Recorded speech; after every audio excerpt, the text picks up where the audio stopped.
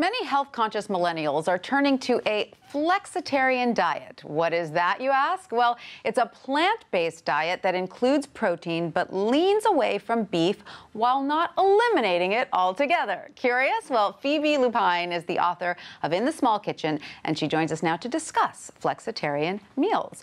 Welcome, Phoebe. Great to have you here. Thank you. Hello. So tell us a little bit about your background. How did you discover the flexitarian diet? So I kind of fell into the food space, mainly focusing on a blog that promoted cooking in small spaces with limited resources, be it time, space, money, or skill. But I was actually diagnosed with an autoimmune disease a few years ago, and that really changed my perspective towards health. Right. And one thing that's becoming increasingly more familiar to people is that plant-based diets are the way to go in terms of long-term health and disease prevention. Well, I think for, so many of us have friends who are vegetarians, but this is an interesting sort of twist on it in that meat is not prohibited. It's just in smaller doses. Is that right? Exactly. I mean, I think people who choose to go vegan for moral reasons, are propelled by something more than just health concerns. Sure. And if you do it just for health concerns, there's no reason why a vegan diet couldn't become just as unsustainable as any other fad diet. Right. So it's nice to not go all or nothing. Right. Now, just to be clear, neither of us are doctors, so we can't really talk on the exact health benefits of a flexitarian diet. And of course, anyone looking to change their diet should discuss it with their physician first. But what are some of the benefits that you've seen of the flexitarian diet?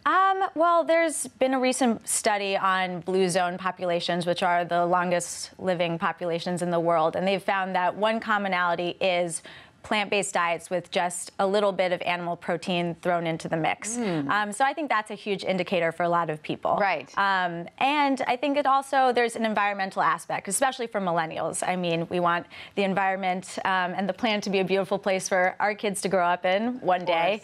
And livestock production is one of the worst things you can do for the environment. Yeah, so all good factors to consider. And now let's talk about how it tastes. And it's so wonderful that you brought these beautiful 3 dishes with you.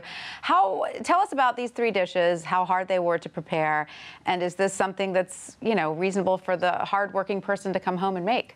Yeah, so I think being a part-time vegetarian is totally attainable. There's the Meatless Monday campaign, which has really shown people that, small, really easy changes can have a huge impact. Also, Mark Bittman's Vegan Before 6, I think, is a great program. And so I've actually brought 3 packable lunches for you today, because I think lunchtime is really, a meal that you have full control of. There aren't a lot of people around the table. You can really brown bag whatever you choose. So tell us about the one closest to you first. Yes, so there are actually a lot of amazing supermarket meat alternative products now. I brought with me a great brand, Gardein, that really has the taste and texture of pork, beef, chicken, whatever you fancy. And so these are BBQ pulled porkless pockets, and if you don't cook, you can just pop them in the microwave or a toaster oven and enjoy with some greens. And then this is a Moroccan red lentil soup. Lentils, great plant-based protein. And then we have some red quinoa salad with roasted vegetables. And I'm just gonna have to taste this. Oh, yeah. This looks so good. I just need a bite. It is lunchtime after all. This is lunch break. What is the cream in there? So that's a tahini sauce, and then on the side are the Gardein 7-grade tenders, which have fooled my boyfriend on more than one occasion, who's not as enthusiastic a flexitarian as I am. Right, he's slightly less of a flexitarian. That's the beauty of the flexitarian, right? It's got a lot of flex in there.